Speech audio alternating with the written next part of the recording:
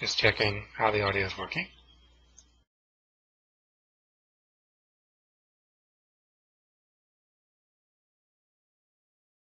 It's working for me.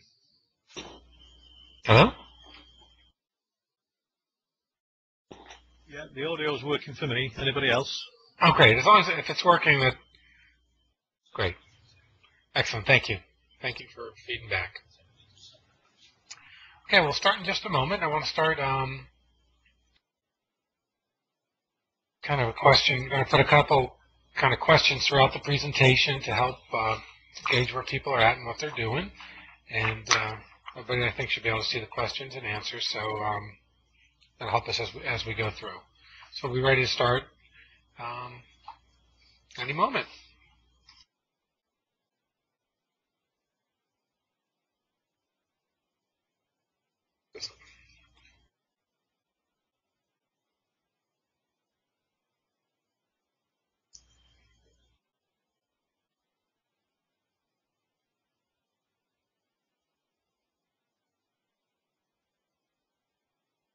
So I'll introduce myself while we're doing this first little poll. I'm Chris O'Brien. I'm with Exeter, and I'll be doing the presentation today. Today we're going to talk about IEC 61508 certification for mechanical devices, with a lot of the focus being on valves and actuators and final elements. So we'll kind of walk through what's driving the industry, and then go into what the requirements for manufacturers of valves are, valves and equipment, and how that benefits end users. So I'll just give another, maybe another 30 seconds on this poll, and then we'll step into the slides.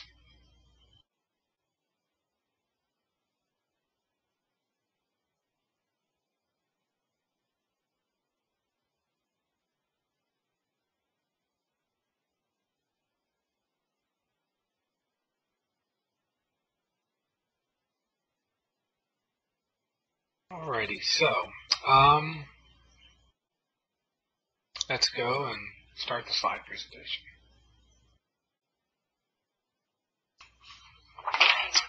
As I mentioned, I'm Chris O'Brien. I'm with Exeter. I'm a partner with Exeter. And today we're going to take a look at 61508 and how it applies to mechanical devices. So the first thing I want to talk about a little bit is,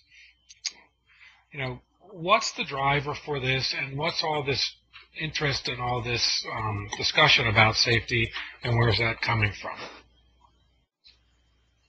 So what we've seen, and I think probably everybody is seeing this, is more and more of a drive for SIL-certified devices, and the things behind that are, first and foremost, the rate of industrial accidents is still very high, and it's too high, which is increasing the focus on them.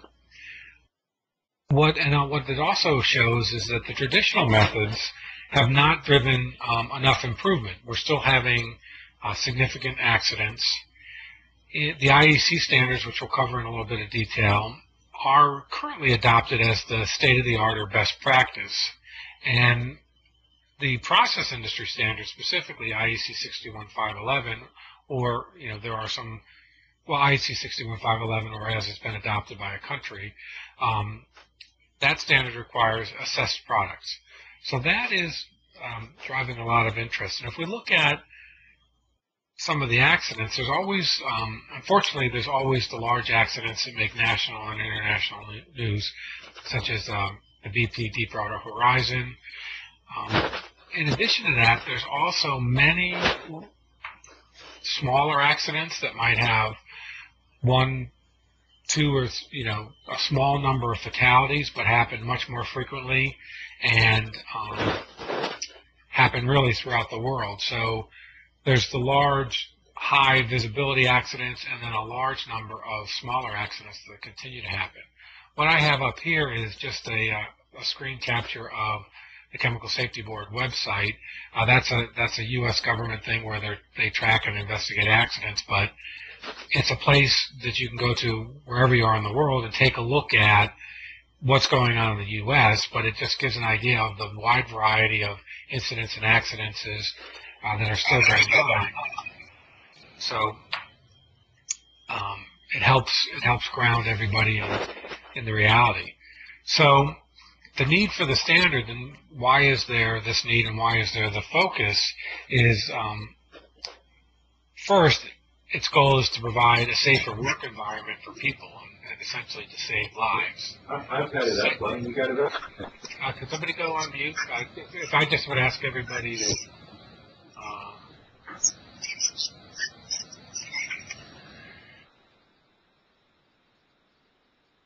Thank you. I think somebody. I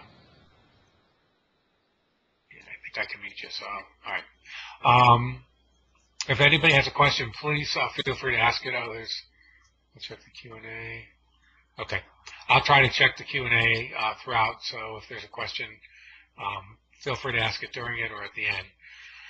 So getting back to why is there a need for a standard? So first and foremost, to save lives. Secondly, to protect the plant and the equipment, and essentially to save money. And then thirdly, to demonstrate compliance with regulatory requirements, and that is to avoid fines. So as a result of these accidents and the losses associated with them, countries and governments continue to implement regulatory requirements that people use the functional safety standards to meet. The key standard, the umbrella standard, is IEC 61508. That was first released in 1998. Then the software portions of it were released in 2000, and there was an update release in 2010. The process industry standard is IEC 61511 or ISA 84 in the U.S. Most other countries have adopted it, such as like the BS 61511 or the AS 61511. That standard is a performance-based standard. It's not prescriptive. So we use that to distinguish between a standard that would say exactly how you have to implement something, which would be prescriptive, versus the performance, which tells you how to go about calculating and determining the risk reduction you need and how good the system is that you've put in place. And it introduces the safety life cycle and the engineering process that goes along with it. The overall objective of these standards is to provide a framework to manage and execute the activities that are associated with designing, implementing, and maintaining a safety system, or a system that provides protection against specific hazards. So IEC 508 applies to suppliers of equipment, and IEC 61511 applies to basically end users and designers of systems, the actual safety systems.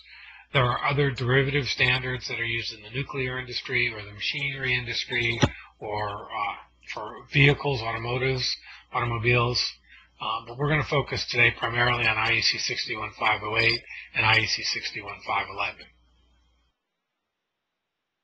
Now, IEC 61511 was introduced in late 2003 and really broadly picked up upon in 2004. And back at that point, we were tracking the adoption of the standard. So you can see before 2003, some companies were beginning to use IEC 61508, but after the industry-specific standard came out, there was an increased demand or increased adoption of that. So the adoption of end users using IEC 61511 is what's driving people to use or to request certified equipment.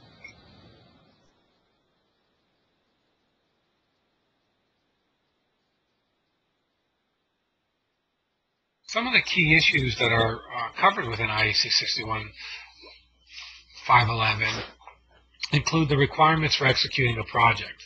So 511 talks about a safety life cycle, and actually talks about it in great detail. And the safety life cycle essentially is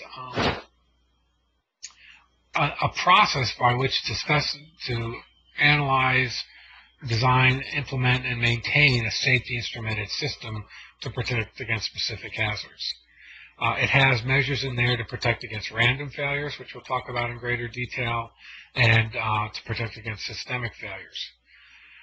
has requirements for fault tolerances. So, for example, it talks about redundancy, and it also talks about independence between things that could cause an accident and the things that protect against it. It requires a proven in use analysis or IEC 61508 assessment for all equipment used in a safety function, and requires good requirements management and tracking. If we simplified the safety life cycle, we'd look at three major steps. There's analysis step, which has to do with identifying the hazards and determining how much risk reduction you need. There's a design or realization step, in which the safety functions will be designed. And then there's an operations and maintenance, which is after the unit or the process is running, where you're going to maintain and operate that safety function or safety system and make sure it's performing as well as it was when it was first put in. So IEC 511 has three parts. Part 1 is the normative part, and it basically has the safety instrumented system requirements. Addresses the entire system, the complete loop from sensor, logic solver to final element. It requires a formal management of the process and of that equipment. Talks and shows how to do probabilistic targeting or determining how much risk reduction you need, and talks about how do you calculate to see if you've met it, and also how do you manage the software configuration of things such as your safety PLC. Sections 2 and 3 are informative parts. Section 2 provides additional guidance on Part 1, and Section 3 gives some examples of risk evaluation and determining what SIL level you need.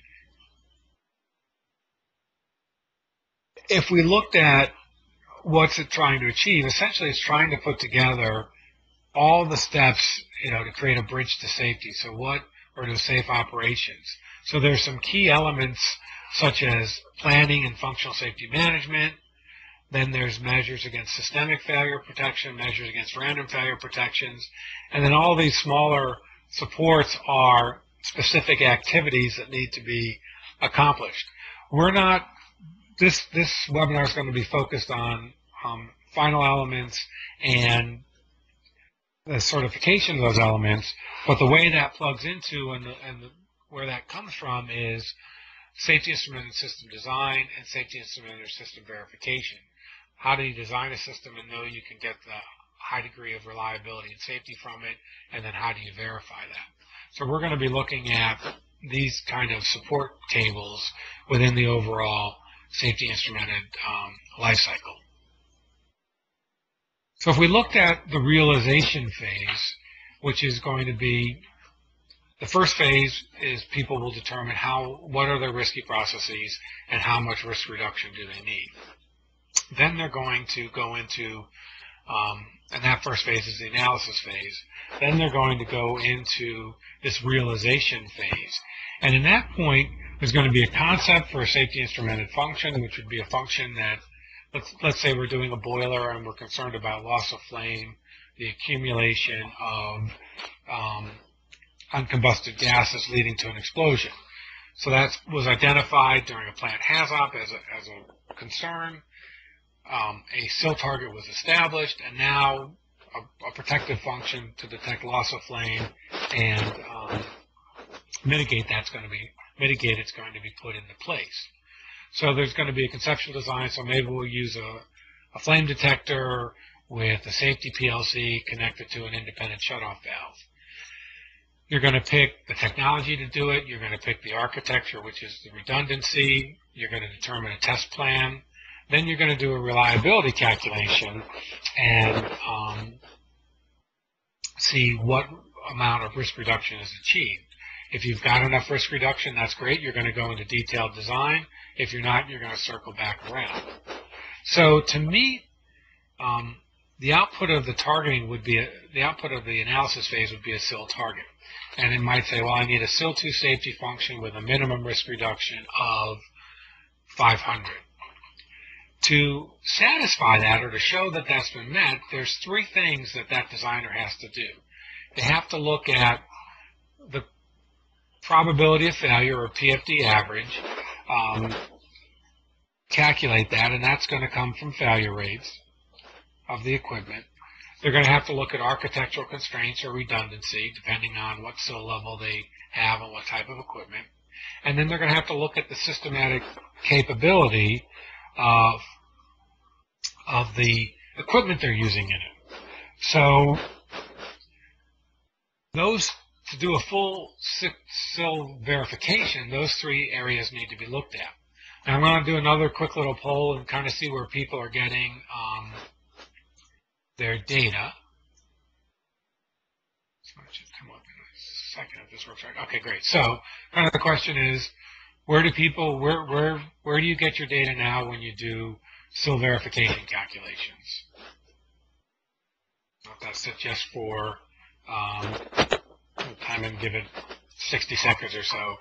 These aren't, well, it's important, it's useful to know where data is coming from or where people are using it. It's kind of more just helps us get a feel for us being, myself and everybody attending, kind of where people have seen and get data from. So it looks like it's pretty well distributed, different, I guess I'll give it a little another 30 seconds, see kind of how we come out.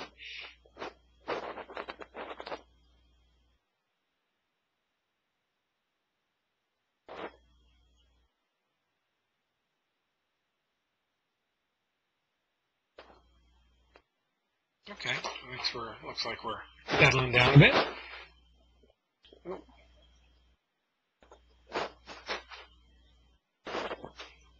All right, so last week, 3 people got it from plant equipment. 6 people got it from studies such as ARETA or CCPS, which is Center for Chemical Process Safety. 6 people got it from field return from manufacturers, and 9 people got it from a data book that Exeter puts out. So thanks for sharing that. So there are, as you can see from that question and that response, and there's probably things that I forgot, multiple places to get data. There's some, if we looked at benefits and drawbacks of different places, so the best place, if you've got good plant data, that's the best place to get it because it's going to be the equipment in your environment with the data. The challenge there is to really get meaningful data, you've got to have pretty well-established periodic testing that's going to thoroughly test the equipment that you record over a period of time so you can get a valid failure rate from that. Challenge is that most plants do not have a data collection in place that's sufficient to do that. So many plants will have it after something fails or record why it failed and put that in a database.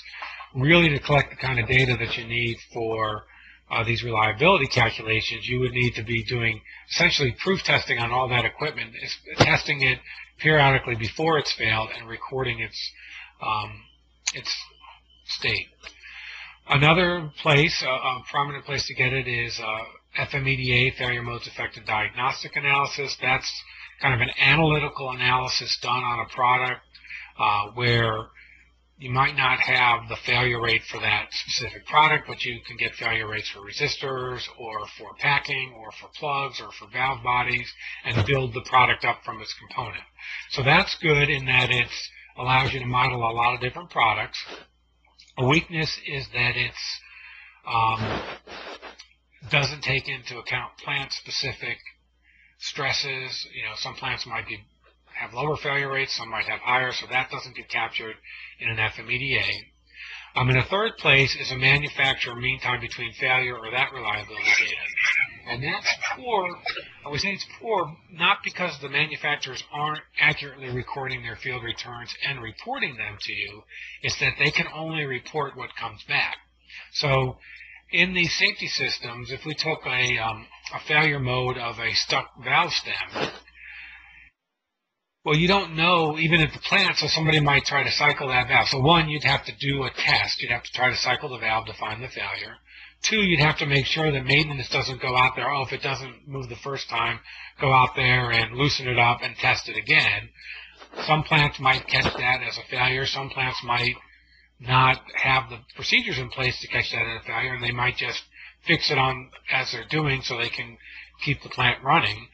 So the manufacturer may not get all that failure. The end user may not discover and report all those failures. And even if they are discovered by the end user, they may not get reported back to the manufacturer. So that manufacturer data is going to tend to be optimistic just because they don't know of all the failures. So if we looked at FMEDA, which is a technique that's in IEC 61508, you essentially start with component failure data, and that would be a part such as a valve stem. And it would have a failure rate, how often does it fail, and a failure mode. Does it break? Does it stick? From that, you build up a model of the equipment, and that's an FMEDA, and then you can get failure rates and failure modes and test coverage across a device such as a valve or an actuator or a solenoid or a PLC. Then you put those together and do your PFD calculation, and then you that goes into the reliability calculation for PFD average. You got a question? I have a question here. What safety margin for failure data should we take from these sources, as plant data are not easy to get? Okay, that's an excellent question. So basically, the question is, all right, boy, if we had perfect plant data, we would, well, even with plant data, 61508 would say you would do a 70% confidence factor on the data. So essentially, 61508 says use a 70% confidence factor in data. So for plant data, you would do the same thing. Now, depending on your sample size, your population size, your number of failures, the margin or the safety factor is going to be different based on just normal reliability calculations. For FMEDAs, the failure rates, the component failure rates, are set with that confidence factor into these rates. So these rates are conservative by nature and then feed into the FMEDA. For field return data, what we do at Exida, so like when we do an FMEDA, we will do an FMEDA, and if we're doing a product assessment, we will also look at the manufacturer's field return data, because that is a very valuable source of data. But we would say they probably get 10 to 30% of failures are returned to them. So we only look at things within 12 months of shipment, so we don't give credit for more than 12 months. And we say of that, they maybe know of 10 to 30% of the failures that occurred. So we'll typically do like a 3x multiplier on that failure rate that comes from the OEM data, and then do a kind of a qualitative validation of the FMEDA, because they should be about the same order of magnitude when we gross up the OEM data. So that data is you're going to get your data, you're going to put that in there, you're going to do a still verification calculations, and then also look at architectural constraints and capability, which are two other things. Now you can use for the PFD, you need data source. I mean, PFD is a calculated value, so you got to have a source of data. For architectural constraints, that's pretty straightforward. Depending on the device type, you're going to have redundancy requirements. Device types, and there's a 511 way to do it and a 508 way to do it. So depending on which one you use, you're going to calculate and meet your architectural requirements. And then for seal capability, you can use an assessed product, or you can do proven in use. And basically, what that does is it's putting a requirement on the user of the product to collect the data and make the argument that that device is sufficiently free of failures to use in a safety instrumented system. So the user has the burden. We talked already about how it's difficult to collect meaningful data. And if you get up to a SIL 3, 61511 requires a formal functional safety assessment, essentially, per essentially kind of having the end user do a 61508 assessment on equipment. So the words in 61511 are a formal functional safety assessment for SIL 3 applications. And then you go, well, where would you find out how to do that? Well, you find out how to do that by reading 61508. So it becomes, it's difficult, if not impossible, to do. And that's another reason many customers are looking for, many end users are looking for certified product. So if we look at meeting those requirements, we look at SIL capability. That's a strength against systematic failures, and you can do that either by using a certified product or doing the proven in use analysis. If you look at probability of failure on demand, that's a strength against random failures, and PFD calculation is how you satisfy that. And if you look at architectural constraints, you're going to, essentially that's strength against an undetected failure, because the more dangerous undetected failures you have, the more redundancy you need. So you do that by calculating, say, failure fraction and implementing redundancy. So those are kind of the three things you need to do to meet a SIL capability.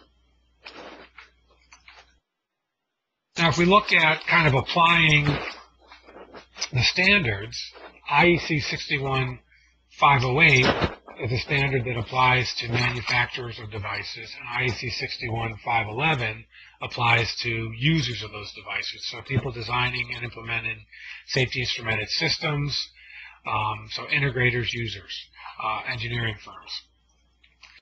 Looking at 508, basically IEC 61508 applies to automatic protection systems. So it's written that it provides electric, electronic, or programmable electronic systems. And a logical question is to say then, well, why are we worrying about valves and actuators when we're talking about a system design for automated systems? And that's a very good question, but the standard is, from the IEC, in every case, the standard applies to the entire E/E/P safety-related system. For example, from sensor through control logic and communication system to final actuator, including any critical actions of a human operator. For safety functions to be effectively specified and implemented, it is essential to consider the system as a whole. So the reason it applies is you can have a great sensor, a great safety PLC, and if your valve won't close, you can't bring the process to a safe state. So that's why it rolls in everything required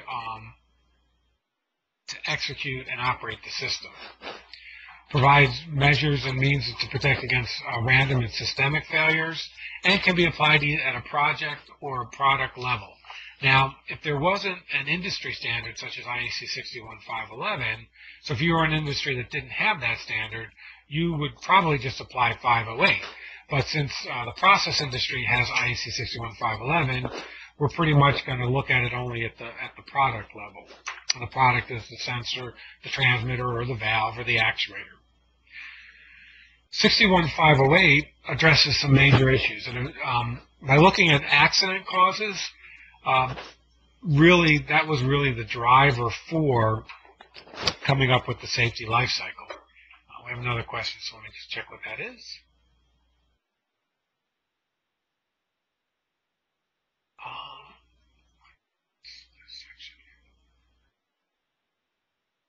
There's a question about what is the section in 508. I think that, I'm guessing that it's applying to this previous slide, and this previous excerpt, this is off the 61508, this is off the IEC 61, this is off the IEC website with questions and guidance on application of 61508.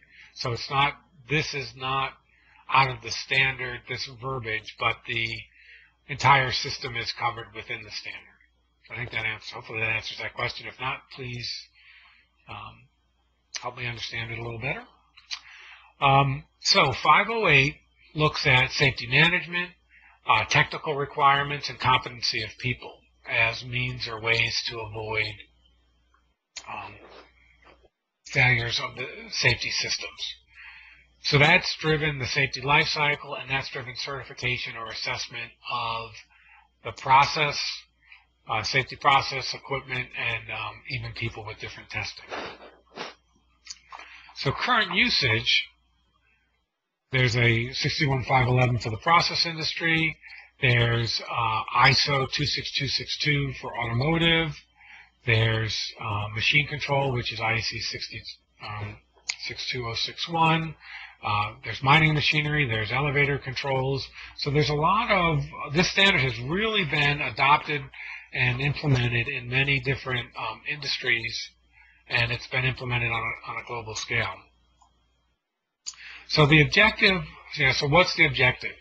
The objective of certification is to verify the equipment is designed in accordance with the safety requirements of the standard, and the goal or the result should be safer designs, that is, designs with lower inherent failure rates, and also designs that are valid for use or implementation around the world. North America, South America, Europe, Asia. This is the standard pretty much that everybody's using. A common thing that's going to be looked at or have to be addressed is the safety integrity level. And fill or safety integrity level can be used three ways.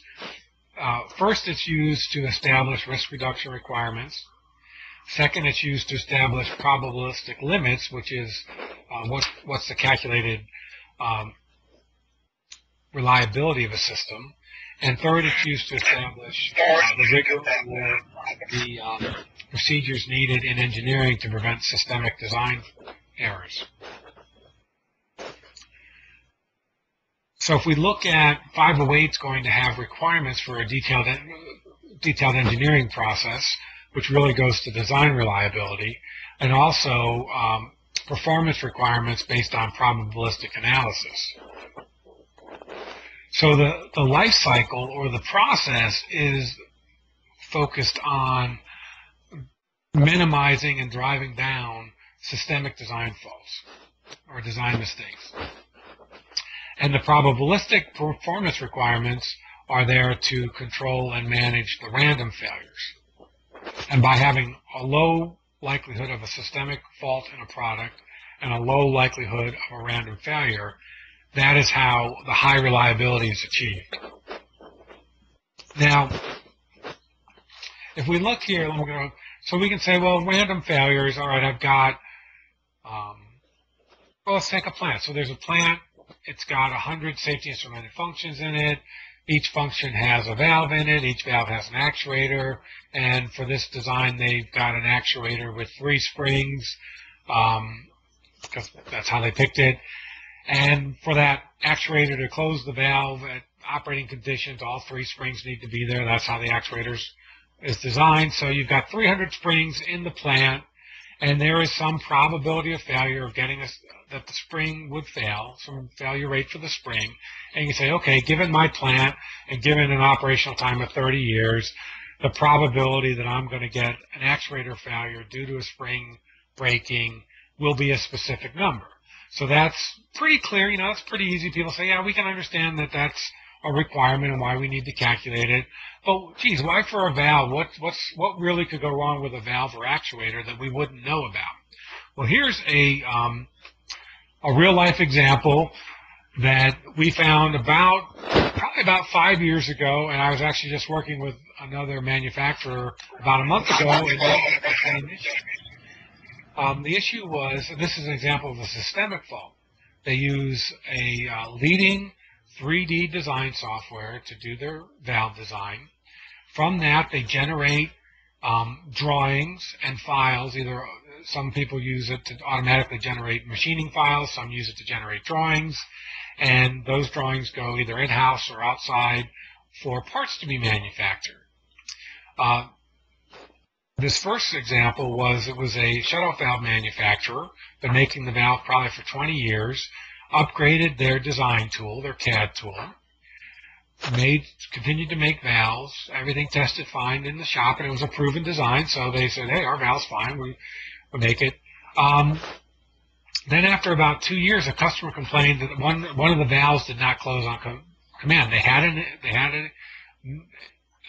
issue where the system needed to shut down, the isolation valve didn't close.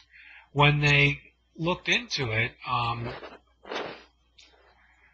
they found that the tolerances on the drawings for making the parts had changed, and that fault came from upgrading their CAD package. There was an issue with the latest version of the CAD tool where the tolerances disappeared from the drawings, and so the parts came in, and often a company will have a requirement. They'll have their normal tolerances. If nothing specified, they go plus or minus whatever their standard design tolerance is, or they'll use what the print says, and depending on the decimal points or the tolerance grade, they'll use that. So these parts were being made per print, which had no specified tolerance, which means when they got in service and installed and up to temperature and things got hot and expanded, they wouldn't close. And I had the same issue come up about 4 weeks ago doing another audit of a completely different valve company, and they were getting a 50% failure. These weren't safety valves at the time, but they were getting a 50% post-part rejection of the valves, and when they looked into it, the tolerances were not on the drawing, and it was the same issue. So that's an example of a systemic flaw that gets into every product, and if the conditions are right, those products won't work. So IEC 61508 has means and measures to protect against that. So specifically, IEC 61508 says that any of your software-based design tools have to be version controlled and have to be verified as fit for use in a safety, to design a safety system. So what you would do is in this case, you would take a CAD package, you would get the confidence of use from using it on non-safety critical applications, and then you would not change it or upgrade it until you validated that the new version didn't introduce an error and was as reliable, if not more reliable than the existing one. So that's just an example of the systemic fault that happens in mechanical devices. I think we got that. Okay, so random faults come from, as I mentioned, like a part or a component failing. 61508 has requirements for design and require random failure rates for each failure mode to be available. So the supplier of the device to you has to give you failure rates and failure modes, whether they're fail-safe, fail-dangerous, and then you can use that for your PFD calculations. Now, historically, the source of that data was either cycle testing or field failure studies. There's some challenges with those two things. So cycle testing is a specific way of, you're going to test the part to failure, and you're basically looking for wear out. Now, many mechanical things like valves or switches or relays are tested that way as normal development, but that's to determine their life, and they're often tested to find what's going to fail, what's going to be the dominant failure cause, and then what's the it's called like the beta number, so it can like be beta 10. And in this case, it's not common cause like in reliability, but for mechanical engineering, a beta 10 would be what's the life where 10% of the population is dead?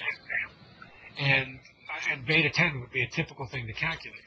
Now, you can imagine that for a safety system, having 10% of the population fail is not a valid number. Even having 1% of the population fail for wear out is not valid. So that is a test that's good for a high cycle demand application, but it's not applicable to low demand applications such as safety system, because it's not going to take into failure modes like stiction, which is, say the metal spool in a solenoid valve sticking and binding to an O-ring.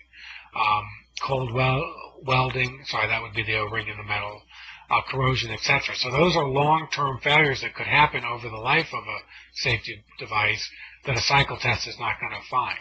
And what happens with cycle testing is you wind up with very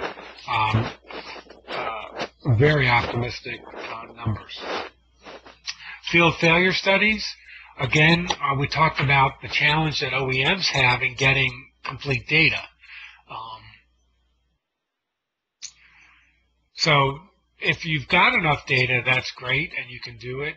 But the problem is most things that we've looked at, pretty much everything we've ever seen, and we work on a couple industry committees as well trying to get data, is getting valid and enough data that's valid. And it's just what's available. It's just the reality. This Pareto here kind of shows, it's a histogram, sorry, shows field returns for a manufacturer who did a very good job of tracking it, but you can see it's dominated, no problem found. Now that could be, especially with a product that has software in it, often a software problem or a bug can reset on power cycling. So it could have been a real problem, the device could have malfunctioned, but when the power cycles, it goes through startup diagnostics, it resets all the registers, and now it works. So it really is a no problem found, but it wasn't that there wasn't a problem, it's just that it's cleared. So in this case, this was a flame detector. Weak source tube was a part that would wear out, so there was an internal diagnostic. Overvoltage, which is customer misuse. They had some random component failures. They had other sources of customer misuse, and then some product conversion. So you can see these are all returns, but the ones that really would affect random reliability are here. So FMEDA is by far, I think, the most broadly used technique. You get enough statistical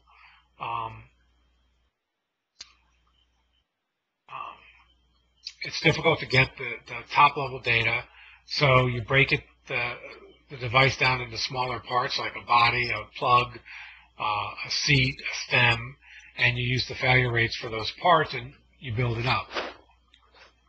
So if we look at sources of data, we talked about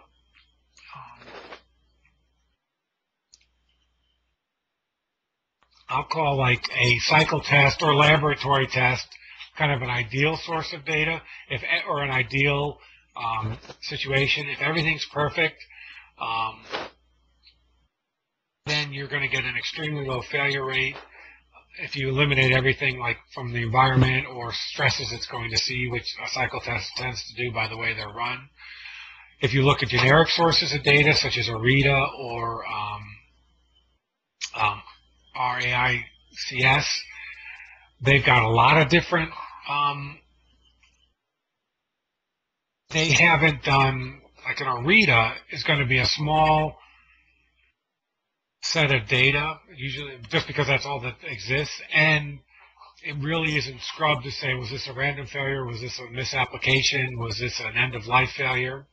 So ARITA those studies tend to have high failure rates, and FMEDA kind of tends to be in the middle. I took and did a study and looked at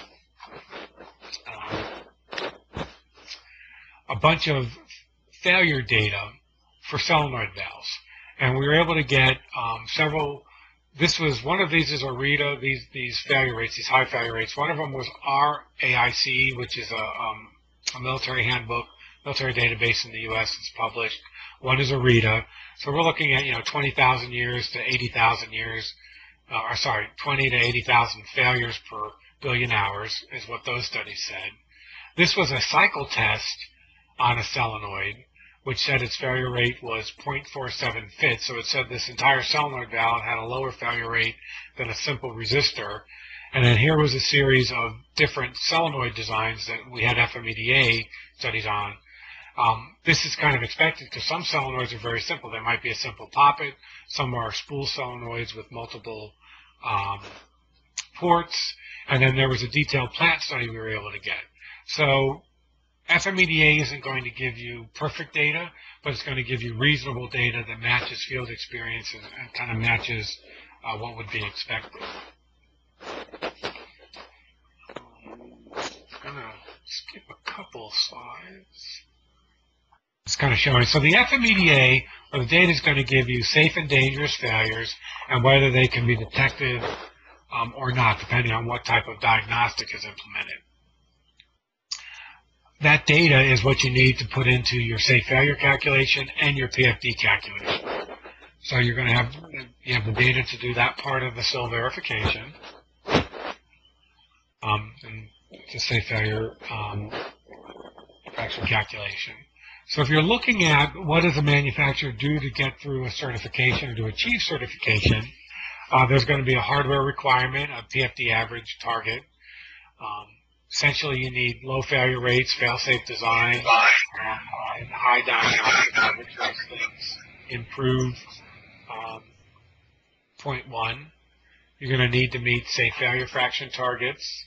If there's software in a product, then you need to have a software development process in place. Even if, let's say, it's a purely mechanical device, you're going to need control of your design tools, and they could be, Excel tools that you use to calculate stem forces. They could be 3D CAD tools you use to do the design.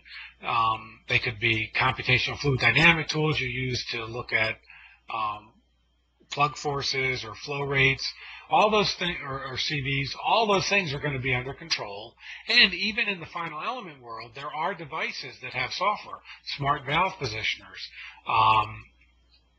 automatic partial valve stroke test devices. So there are some final element devices that have software in them. So that has to be addressed. And then at a product level, you've got to look at the design process.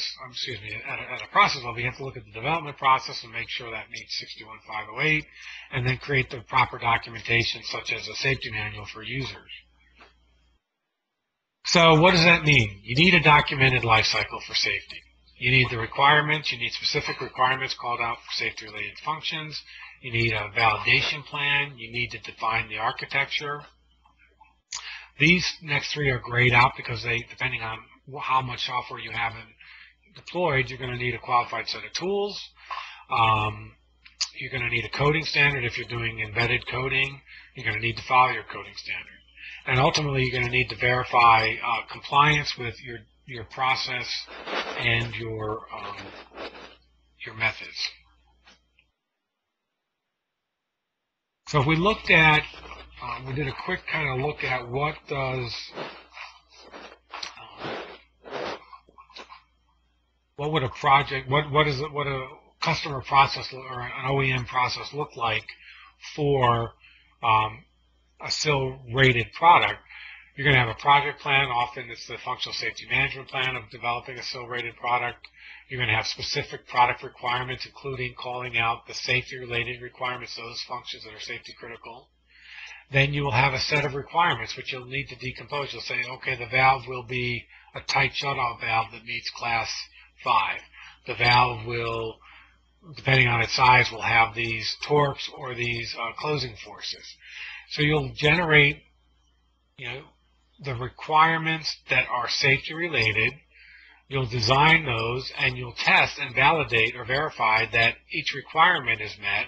Then you'll integrate and make the valve or the actuator or the final element assembly and show that that entire device meets the requirement. Create the documentation for the users, such as safety manual is the key one. Then you're going to manage change. You're going to look at field returns over time to make sure nothing, for example, we talked about that software issue that got in there. If they weren't tracking their customer feedback, they wouldn't find those types of errors. And so you'll look at field return and do field return analysis.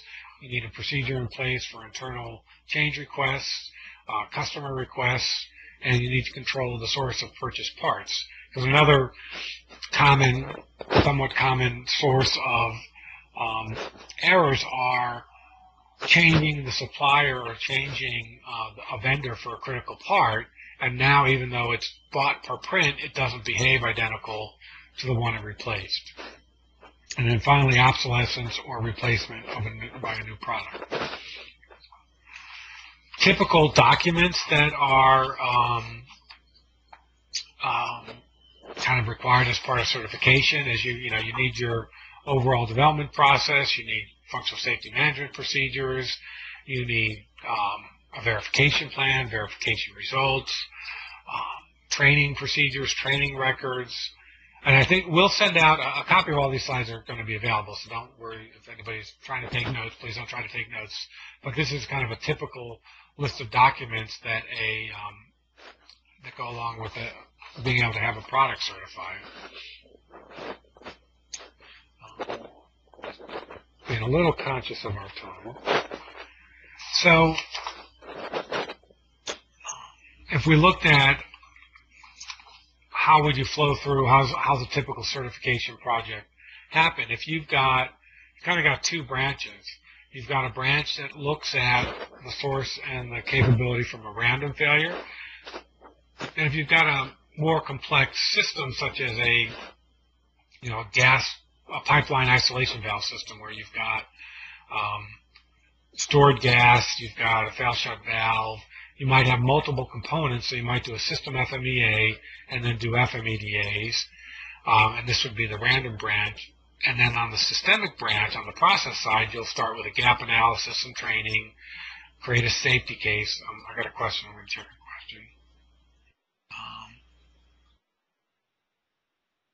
question. There's two I missed. Sorry.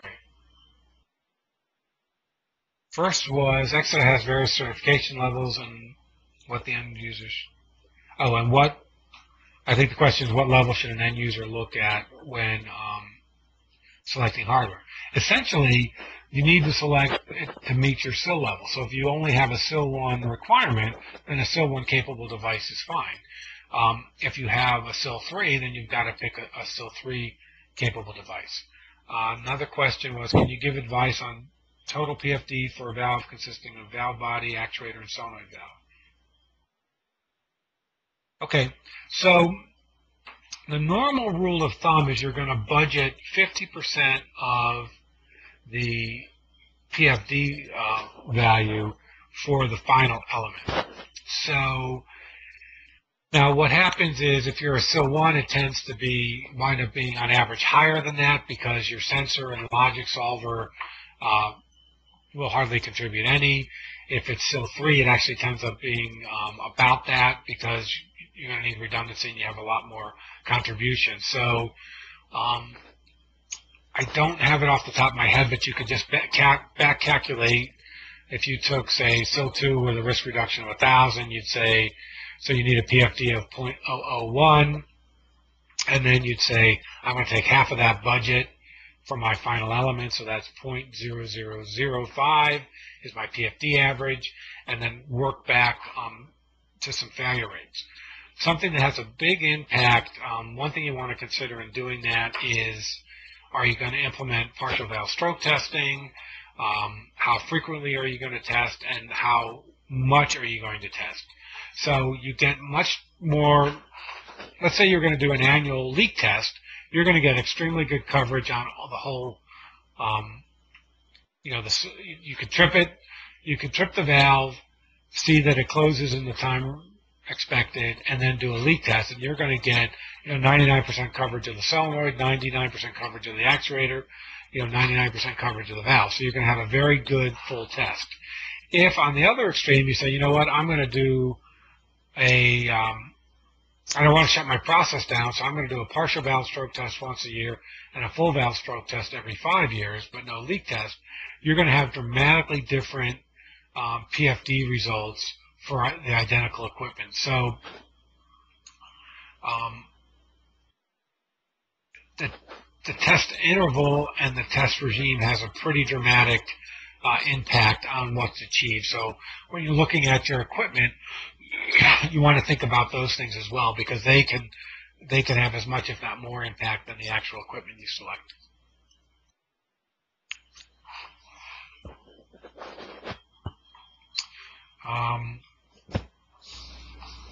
So if we look at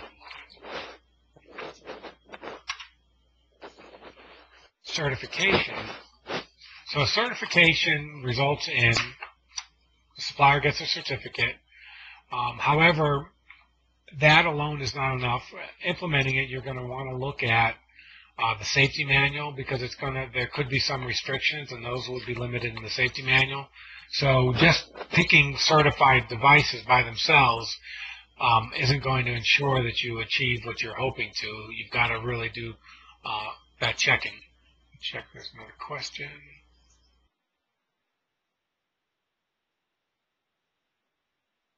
Okay, so here's a good question. What are the issues for designers if we use valves made up of certified components from different suppliers? Okay, well, there really isn't any, because what gets certified are the devices, so the valve, the actuator. Now, whether you bought all of those from one company or you bought them from other ones, your SIL verification calculation is going to should properly take into account the failure rates. You'll want to look if there's any failure rates you need to add for the assembly, but even more important than those failure rates and the modest effect they might have, it's being sure you test the final assembly. So, for example, the switches are located in the right position, it rotates freely, it's been assembled correctly. So the issues, there's really no issue of, there's no unique issue of combining parts from different suppliers. The key thing is to do that assembled test, in my opinion. Make sure you do an assembled test, whether it's from one supplier or from different suppliers, to show that that equipment was put together correctly and is meeting your requirements.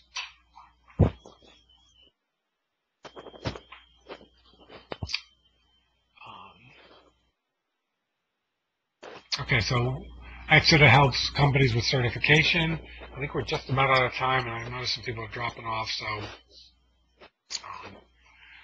safety-related market trends are more and more end users are adopting the standards. It's driving a demand for certified product. If we look at, these are sensors, but if we look at kind of the trend in safety-related sensors, and it's even more dramatic for valves, that's just continues to go up. A good place to find devices that I would recommend to anybody is we have what's called a safety automation equipment list, and we list every component that we know that's got a valid certification. So you can find different actuators, different valves, different equipment on there, and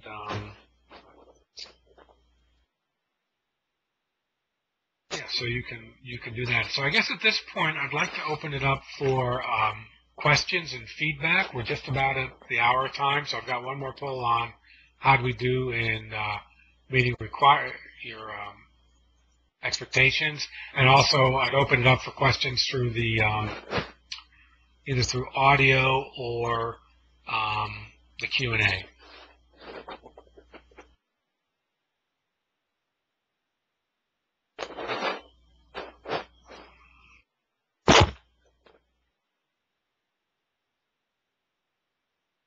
We will be sending out the excuse me. We will be sending out the slides. Oh, someone just asked, can you send it? Yep. We can send out the PowerPoints as a PDF to everybody who attended. And if you have any questions, I think I'll send my email as well. You can ask me or anybody else you know from Exeter.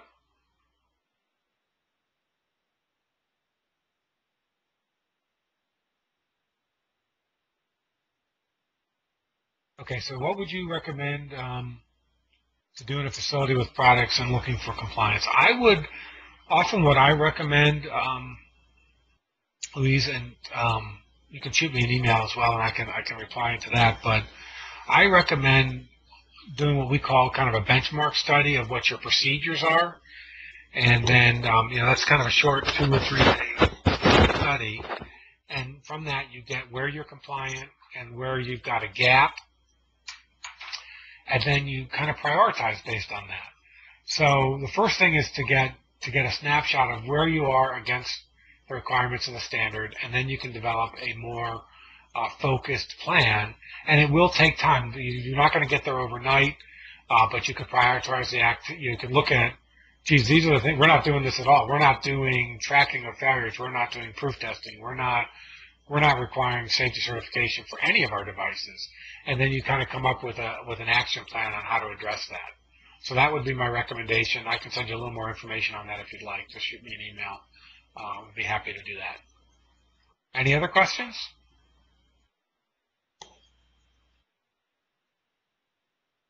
All right. Well, thank you. Give it another minute. See if anybody. Can I ask a question, please? Absolutely. Yes. This is Tony Hopkins in the UK. Do you have any advice on, you quote figures for valves in clean service on the test.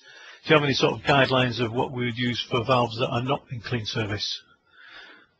Yes, we actually, like in our FMEDA analysis, we also publish the data for severe service.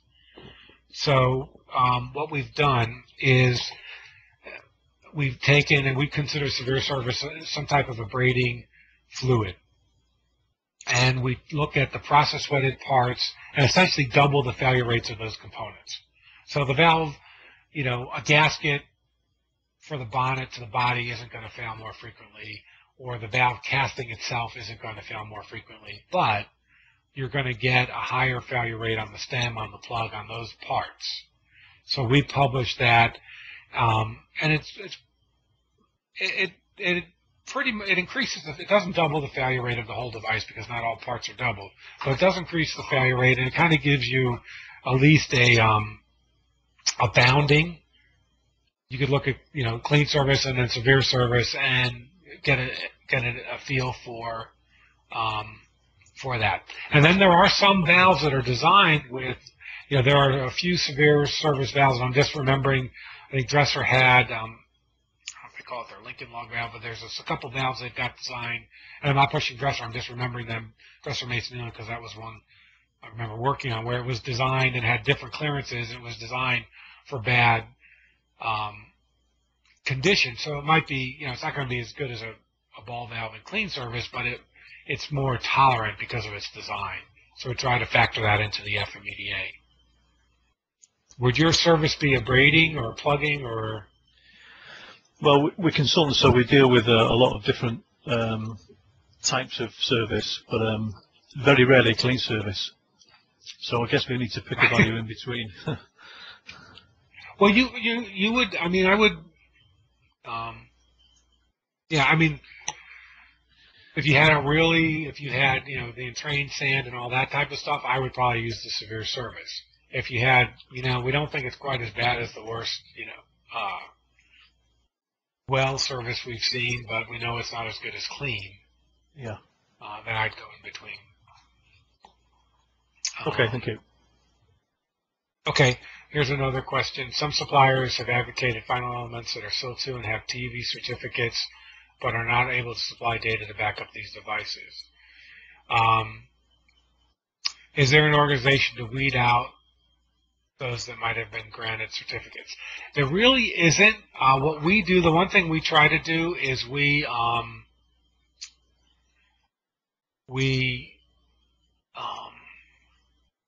that safety automation equipment list, we publish that, and we review the certificates or whatever they have, and if we think it's not credible, then we don't list them. So I think the question would be for any user or somebody is to say exactly what you're asking, William, is, okay, what is the I've seen TV certificates that say SIL 4, which doesn't even apply in 61511. So you say, okay, great, you've got a certificate. You should also have a detailed FMEDA report or failure rate analysis, and you should also have a detailed assessment report that shows all the steps that the assessing body went through. So they should be able to give you not just a certificate, but a detailed assessment report and a detailed failure analysis that would back up those claims. And if they can't, then you could just say, well, we require more data than that. But there is no clearinghouse for people granting certificates, unfortunately.